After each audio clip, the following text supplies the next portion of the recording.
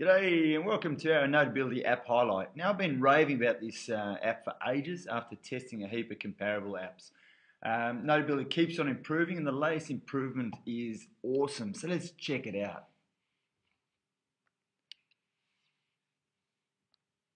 Now first of all, this is a Notability note about Notability.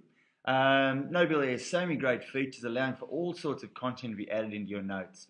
If you wirelessly project as well your iPad, then it's even more awesome for teaching as you have mobility around the room. It really blows any board notes completely out of the water. Now looking around Notability, you'll see a couple of main features. Okay, first of all, dividers, which pull subjects together, subjects which pull notes together, and notes which pull ideas together. You can edit and organise these however you like as well. You can obviously add content into Notability.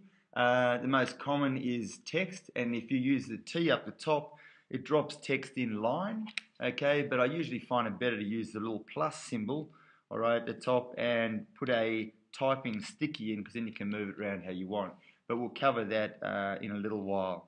All right, obviously adding handwriting and drawings in, what you'll see is the pencil at the top when you select it. When you hold it down, you can change the ink type, the size, the colour and so on. But the real power comes about when you go to the little magnifying glass at the bottom right. When you click on that, and you can write comfortably as you like. All right, and yet it drops it in the top at the size you want, depending on the size of the box, okay, and where you have the box, all right, and what ink and so on you've selected. Now you can also zoom in and write if you want, okay, so if I can write, okay, we can write small here, all right, and then zoom back out, but if you're projecting that, that doesn't work so well. There's also a palm guard at the bottom right, okay, that allows you to rest your arm in that grey area, your hand, but I find it's easier just to rest on the table in actual fact. Now there are other elements that you can obviously add onto the page as well, okay, and a lot of these are in the plus at the top. You can see that the first one, you can obviously add a photo, that's what I've done there, the picture that you'll see there. Alright, the next one down is a web clip, and when you add a web clip in, what actually happens is you end up with an area, so web clip over on the left here, and it actually allows you to open that clip in a browser as well, which is pretty neat. Okay, and the other one is plus is the stickies, and there's all sorts of stickies here. Alright, but stickies basically group a whole lot of elements together as you move them around, and you can see here I've got one sticky here, for instance, with some notes that I can move around the page. That was a typing sticky. Now you can also add audio recordings onto the page. I don't normally do it because it doesn't actually output with a PDF when I'm wanting to share it. But the fact is that what it does is that you can tap on a word or a picture to listen to what was said at that time.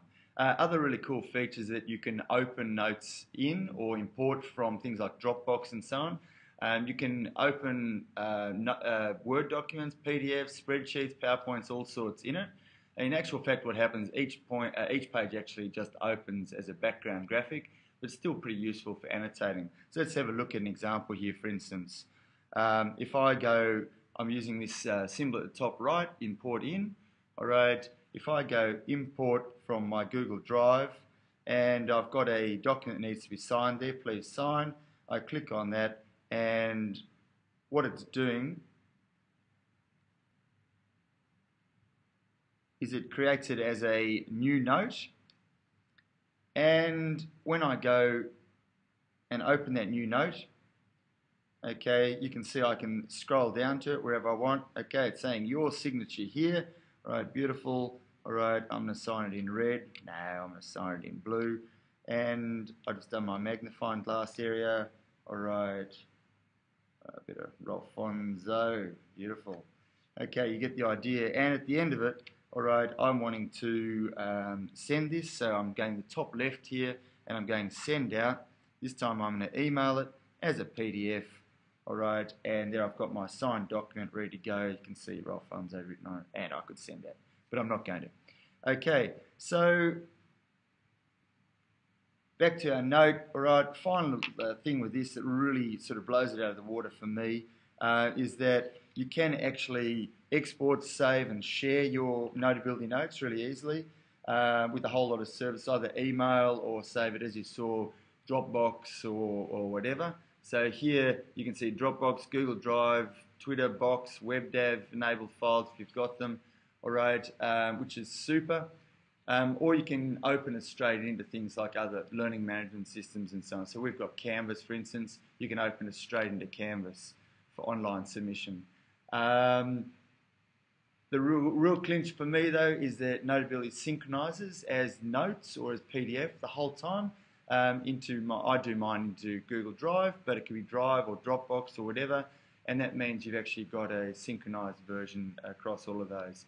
And a big one now is that Notability also works on other iDevices with iCloud synchronization. So it's actually saving as you go, and you can continue on another device, which is very neat indeed. So in closing, you might have picked up that I quite like this app, all right, but I'd really encourage you to give it a go, all right, it's certainly worth it.